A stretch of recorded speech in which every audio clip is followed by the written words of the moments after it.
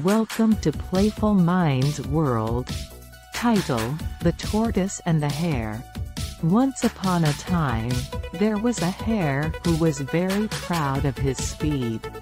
He boasted to everyone about how fast he could run, and he challenged all the other animals in the forest to a race.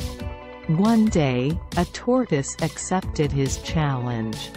The hare was so confident that he would win that he took a nap during the race.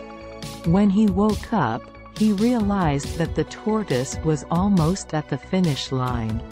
The hare ran as fast as he could, but it was too late. The tortoise had already won the race. The hare was humiliated and learned that his overconfidence had caused him to lose the race. He realized that slow and steady wins the race, and that it's important to never underestimate your opponent. Moral of the story: slow and steady wins the race. Please like, share, subscribe.